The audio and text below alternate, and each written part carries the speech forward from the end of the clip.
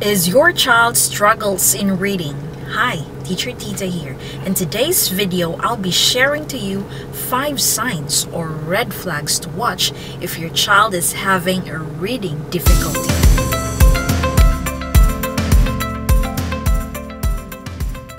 Number 1, or the first sign, breaking words apart into sounds. So if a child is given a word example, the word is bat. So instead of reading it directly like bat, the child will say the sound of the individual letter. So the child may say b-at. Or if the word is mat, so instead of directly reading the word mat, the child will say the individual sounds of the letter like m-at.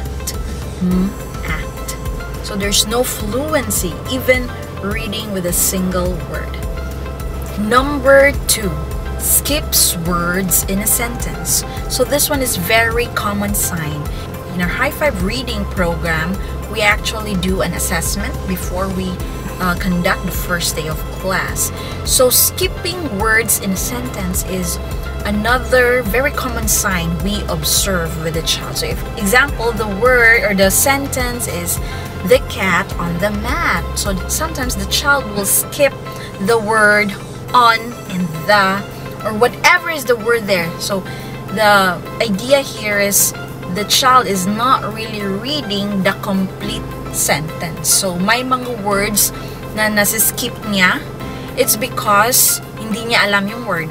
So one way of avoiding it is hindi na lang niya babasahin. So that's number 2 sign, skipping words in a sentence. Number 3, guesses words when reading. So this sign is very common with our students when we first assess them before we actually do the first day of class. We do the assessment online.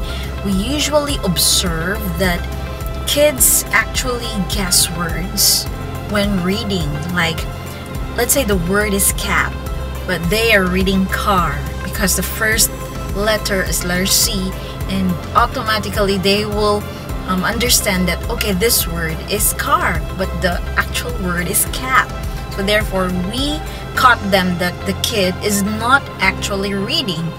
He or she is just guessing, and they are very different when you are guessing the word or when you are reading the word. So that's number 3, guesses words when reading. Number 4, difficulty in spelling. Of course, automatically when your child has reading difficulty or has not really grasped the skills in reading, automatic na po yun na there will be a possibility na hindi rin siya marunong mag-spelling. Okay, because we actually spell when we hear the word and then write the word. So if we do not really grasp, or if the child does not really grasp the skills in reading, the basic skills in reading, blending the letters, then spelling will be very difficult for him or her.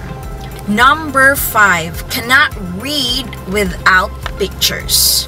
So let's say you give the book to your child, the books in school, and then you let your child read. So let's say the word is dog, and then there is a picture of a dog beside the word. Then there's dog, there's car, there's cat, so any other words that are in there, and then your child has perfectly read it. That's what you thought, because oh, ang galing naman, nakakabasa naman pala yung anak ko. But only to find out, the child is only reading that word because of the pictures. May pictures beside the word. So let's say you'll cover the pictures in the book, you'll cover the pictures and then let the child read. We'll see if kaya pa ba niyang basahin. So that's another sign. Your child cannot read. If your child can read, even if you cover the pictures, then that's okay. But if the child cannot read when you cover the pictures, then that's a red flag that there's a difficulty in reading and has to be properly addressed. Reading is a very fundamental skill that all children must have in order to do well in school and in the future.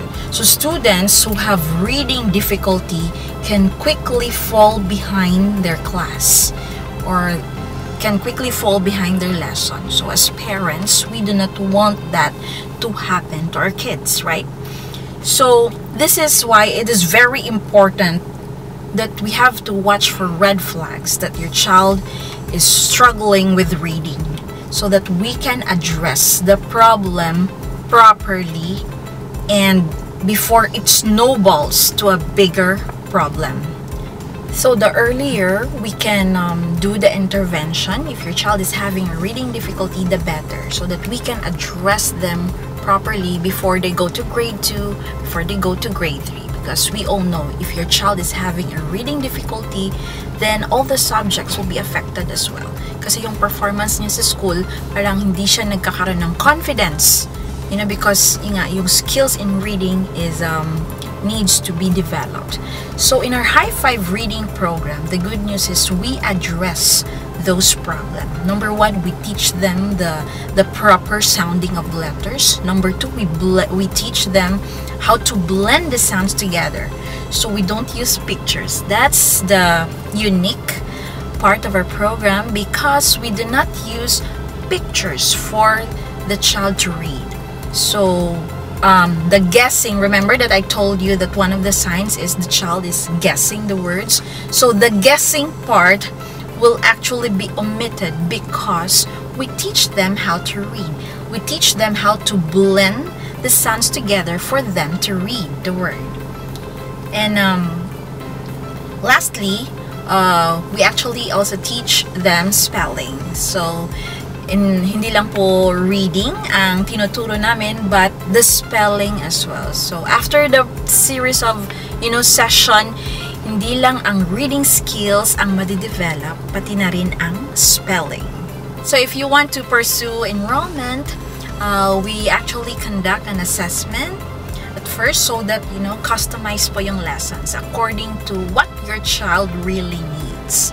So I do believe that every child is different. So customize po yung lessons niya, and then click the link below to join our online community for promos, discounts, and more tips in reading. And also there's a link below on you can enroll and actually ask more questions in our Facebook page.